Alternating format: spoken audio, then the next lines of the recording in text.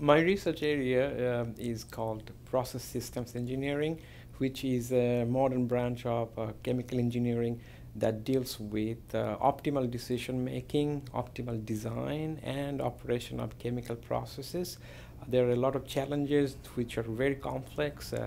We have to make quick decisions, optimal decisions, considering all different trade-offs. So process systems engineering deals with optimization methods that can help in making decisions which are optimal. As I said, there are a lot of complex challenges in chemical process industries. For example, I work in carbon capture and storage, which is a multi-scale challenge. There exist material development challenges, selection of materials, selection of optimal processing routes, selection of optimal supply chain.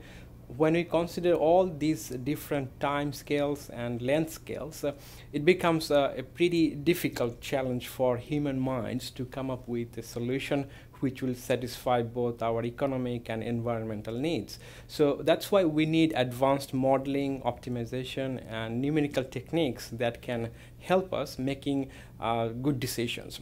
That is why I think the tools that I use, the methods that I develop in my group with my students are very important and make fundamental contributions to solve some of the most challenging problems.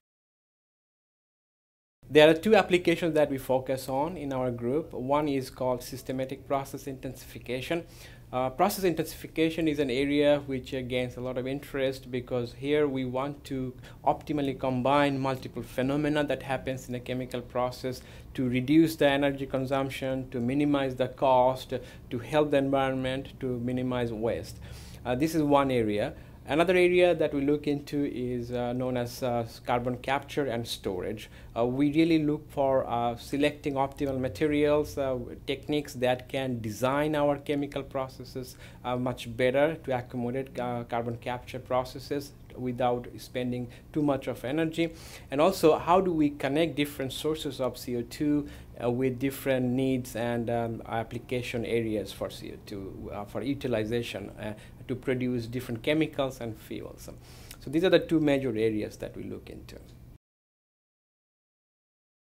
At Texas A&M, we really try to make sure that when the students go out, they are not afraid of addressing real-life challenges and problems. Here we provide a lot of training how to solve engineering problems, but also we provide education so that they can define the problems which are sometimes open-ended, which are not textbook problems. So how they address the real-life problems without fear, with confidence, that's what we try to instill among our students.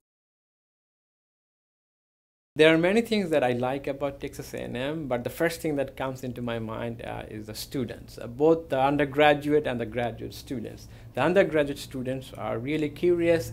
They are always excited to work with. They have this curiosity to learn, and most of all, they have this spirit, fighting spirit, the Aggie spirit.